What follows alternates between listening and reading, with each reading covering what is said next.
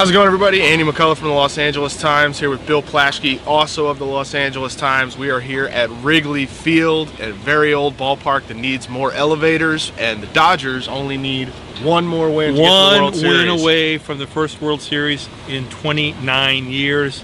Big 6-1 victory tonight. Amazing that they did it with all the little components that have helped them do it all year. They did it with Chris Taylor, who didn't make a team out of spring training. They did it with Jock Peterson, who was sent down to the team out of the end of the season. And at the end of the season. And they did it with the favorite play of the postseason that Andy wrote eloquently about in tomorrow's LA and the LA Times today.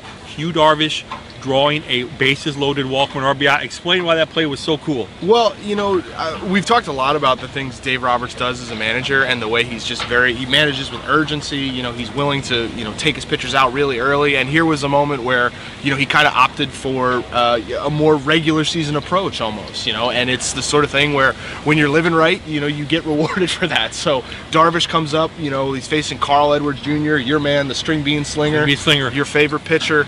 A guy who I've seen pretty good a lot, but apparently he can't throw the baseball over the plate anymore. And bases loaded, 2 outs. It's amazing.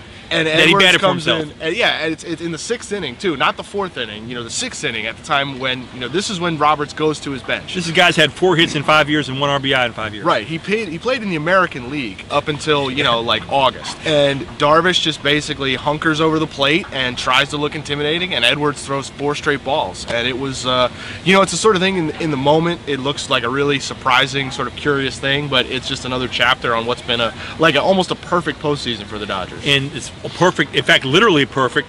They haven't lost yet this postseason. If they sweep tomorrow, it'll be their first sweep since they swept the Yankees in 1963 out of the World Series. What was that series like, Phil? Oh, it was okay. The access was a little tight. Whitey Ford was a nice guy. Did you have your couplers, I guess? Yeah. Anyway, it's amazing. The history they're making now is unbelievable, and they're 1 win away from getting there. But they're all being very cool about it. Nobody wants to talk about it. Nobody wants to take a step forward. No. Nobody wants to say anything. They very much resemble the team they were for most of the summer. They understand how good they are. Their goal is to show up, kick ass that day, and figure it out. I mean, remember, they're playing without Corey Seager. Corey Seager's there. You can argue whether it's I actually forgot tonight. I forgot that. Yeah, I forgot that. They are playing without. Corey Seager, depending on how you feel about Justin Turner, is either their best or second best player, and they haven't missed a beat. It's really incredible. It's a testament to what the front office has done, what Dave Roberts and his coaches have done, and what the players are doing. I mean, you have Andre Ethier coming in here cold. The second pitch he sees, he parks in the off the scoreboard out there, and basically quiets this crowd.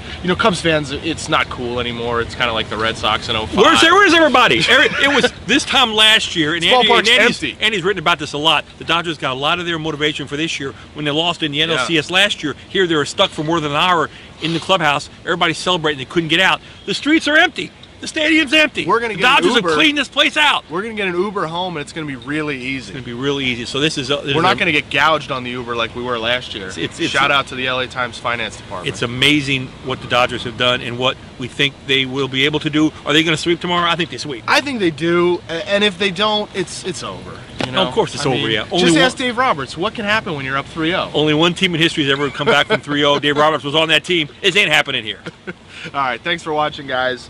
You can read all the coverage in the pages of the LA Times at latimes.com/sports. Follow Bill on Twitter at Bill Plaschke, and you can follow me at McCullough Times. Follow Dylan Hernandez. Give him credit. He's the one who brought Yu Darvish to Los Angeles.